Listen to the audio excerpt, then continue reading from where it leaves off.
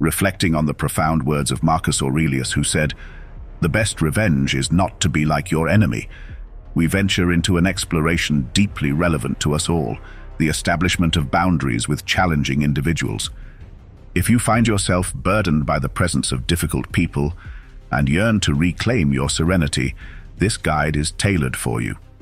As we proceed, I encourage you to join our circle, like, subscribe, and remain with us until the video's conclusion for more thought-provoking content. Together, let us tread a path of self-discovery and mastery in the delicate dance of interpersonal boundaries. In our journey today, we embrace the wisdom of the Stoics, an enduring beacon from antiquity, as we navigate the complexities of setting boundaries with those who challenge our equilibrium. But let us ponder for a moment, what is the essence of Stoicism? Originating in the heart of Athens with the philosopher Zeno of Citium, Stoicism emerged in the 3rd century BC. It is a philosophy that champions self-control and resilience as the keys to mitigating negative emotions.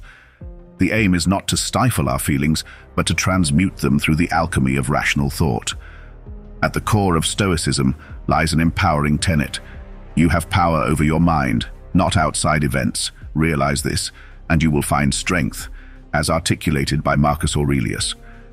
This profound insight teaches us that our dominion lies not in the external tumult of life, but in the internal landscape of our minds.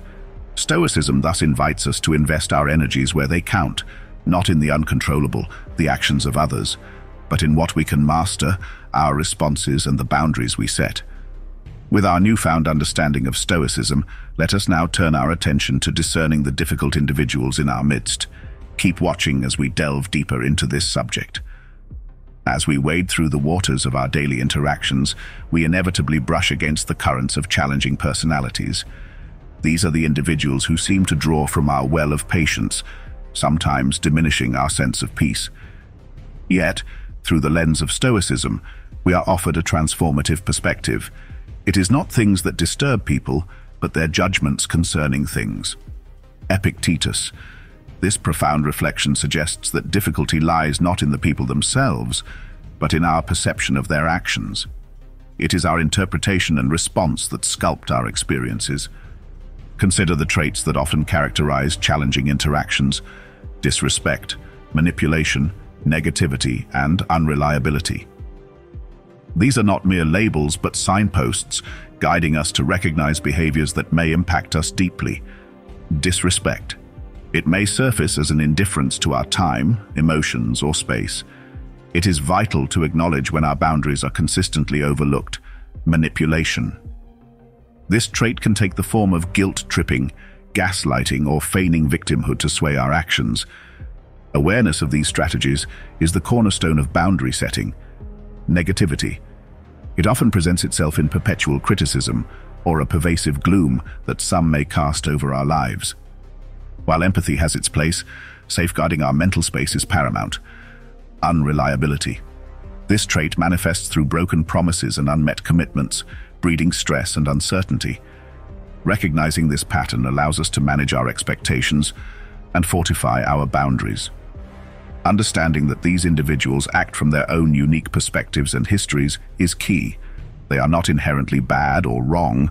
They are simply navigating the world through their own lenses, and while their courses are theirs to chart, we hold the compass for our own journey of interaction. Having identified the nature of difficult people, the question remains, how do we establish boundaries with them? Here, Stoicism offers a path less traveled, one that leads to personal empowerment and tranquility. Let us explore this path together. In the tranquil gardens of Stoic thought, we are taught to cultivate only that which lies within our realm of influence. And among these cultivated fields are the boundaries we set. It is a conscious choice of discernment, determining what we will accept and what we will not, all the while preserving our inner peace. Marcus Aurelius, a sage of ancient times, imparted this wisdom. If you are distressed by anything external, the pain is not due to the thing itself, but to your estimate of it, and this you have the power to revoke at any moment. This insight illuminates the essence of our boundaries, not as tools to alter another's conduct, but as instruments to refine our own responses. It is a selection process of what we allow to touch our core. Let us now distill this wisdom further. Firstly, acknowledge your sphere of control. Recognize that while others' actions are beyond your sway, your reactions remain under your command. Embrace this power in the art of boundary setting. Secondly, delineate your boundaries. Determine which behaviors you will accept and which you will not. Craft these boundaries with clarity and precision, ensuring they mirror your principles and necessities.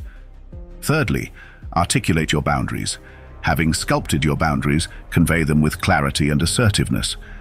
This is not a call to arms, but a declaration of self-respect. Fourthly, uphold your boundaries. The act of setting boundaries is not a singular event, but an ongoing practice. Uphold these limits with consistency, even when faced with resistance. Lastly, practice self-compassion. The path of setting and upholding boundaries is strewn with challenges. Treat yourself with kindness and remember that prioritizing your needs is not just permissible, it is paramount. Having woven the Stoic philosophy into the fabric of boundary setting, we now turn to the practical application of these principles in the tapestry of everyday life. Stay with us as we delve into actionable strategies. Let us now turn to some tangible strategies that you can weave into the fabric of your daily life. Number 1. Acknowledge your emotions. Embrace your emotions as guides, not adversaries. Stoicism is not about the suppression of feelings, but about their understanding. When someone's actions stir unrest within you, recognize your emotions. This acknowledgement is the cornerstone of boundary setting. Your emotions are a compass. They are valid and they matter. Number 2, communicate with clarity. When it comes to expressing your boundaries, clarity and assertiveness are your allies.